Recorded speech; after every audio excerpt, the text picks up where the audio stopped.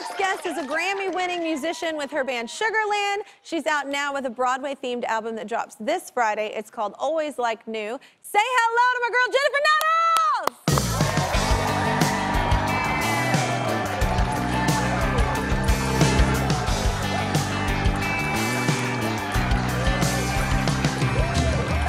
I know, we can do maybe that. We might not get fired for that.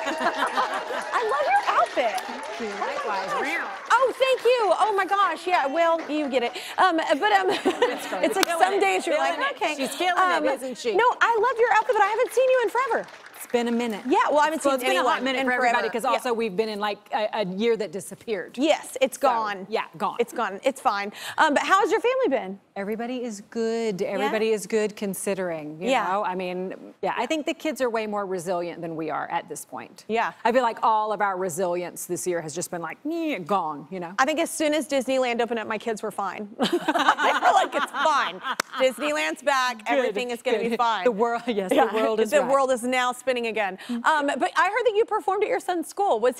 Is he at the age like where he thinks it's cool, or is he kind of like, oh, mom? He was so, you know, it's interesting. So sometimes he can take it or leave it. He was super proud that day. Of course, this wasn't this year because, as I said, he wasn't there. Oh, yeah, there's the picture. Precious heart. Oh, my God, I want to eat him.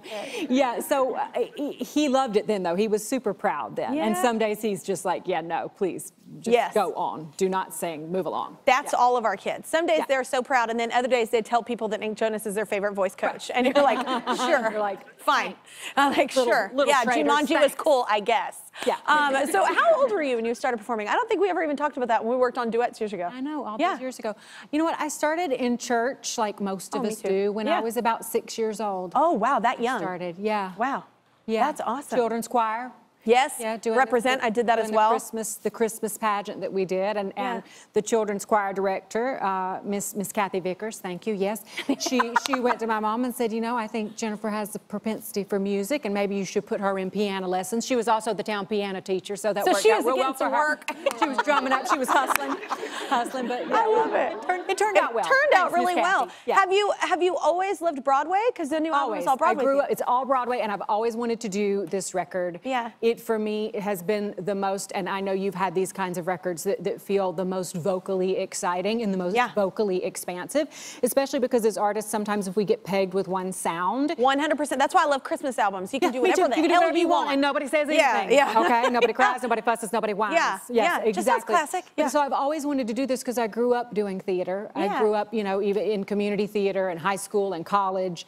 All throughout, and always really wanted to get back to it. Super thankful for the success I had as a musician, but also thankful that that success has let me enter into then the theater community at a place. Because you came and saw me years ago, like I did, in and you were freaking awesome. And I've always wanted to. I'm a nerd for Broadway too. I grew up with musical theater, and so I am envious of this whole project. And I was envious and just so elated for you as well. You shine so bright. You did it was so good. It's like it holds a place in your heart, and it really, I think, informs. It's a hard thing to do too. Broadway is hard. Like it's a big schedule. It's yes. If you can nail that, you're amazing. It's a big schedule, but it's just so enriching and so worth it. And I think, you know, the music itself, just as you're saying, it's so informative as an artist. And I know you get this too as a performer. You know, you learn about what it is to be a character in a song. You learn about what it is to embody that. It's not that far from country to me. Like country music is all storytelling. It's all storytelling. Yeah, that's why when everybody, they said you were doing the album, I was like, well, it's like more storytelling. Obvious, not a big leap. Yeah,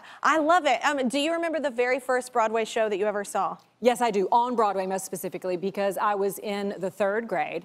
Wow, lucky. Yeah, super lucky, because my aunt and uncle, my Aunt Kay and my Uncle Walter, took me and my cousin Allison on an Amtrak train from Jessup, Georgia, all the way up to New York City. So this is my Aunt Corley and Uncle Jerry, my great aunt and uncle, and they lived in New York City. They still do. Well, he passed this year. But they took us to see a chorus line.